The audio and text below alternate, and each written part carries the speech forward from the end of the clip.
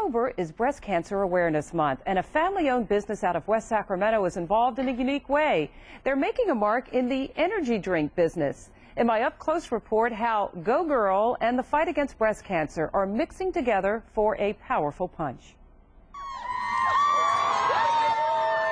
Joining all the pink at breast cancer events these days, a slim pink can. Since first introduced 2 years ago, Go Girl is going big for NorCal Beverage Company of West Sacramento. We said we really got a name here with Go Girl, and so we developed the flavor. We also wanted breast cancer involved with it, with the Go Girl name. And now it's their signature drink. Don Deary's father started the company back in 1937. In our first year, we sold 25,000 cases. Today, we do that in about a third of a day. While they produce other products, Go Girl is NorCal's own brand, and the energy drink designed for women has become a prominent player in the local fight against breast cancer. Now I'm happy to announce that we have sold over 900 million stamps.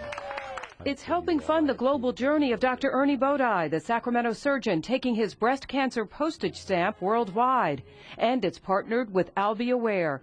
Albie, a local realtor who had been declared cancer-free, only to lose her life a short time later as her breast cancer spread undetected by the usual tests. Found out she had a brain tumor and cancer throughout her skull and spine, and they found that out with an MRI. The organization started by her husband now helps with specialized tests and insurance copays. Albie Ware is there to write those checks, to make sure people get tested properly and maybe save somebody's life in Albie's memory. Go Girl proceeds also support Why Me's programs, including mobile mammograms to reach into rural communities. Their contributions are going back into local services, and that's a very important thing to be able to tell people as you're out in the community. NorCal Beverage is adding a new color and cause to its product line. It's just introduced the new Go Girl Glow in these teal blue cans, raising money and awareness for ovarian cancer. Teal blue, that is the color for ovarian cancer ribbon.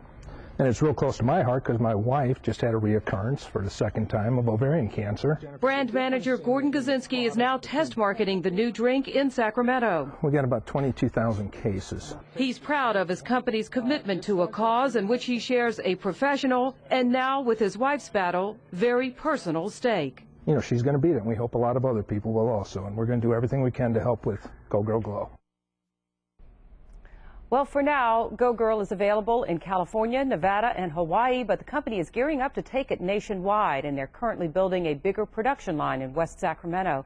If you'd like more information on some of the breast cancer organizations they're helping out, just go to news links on our website, news10.net.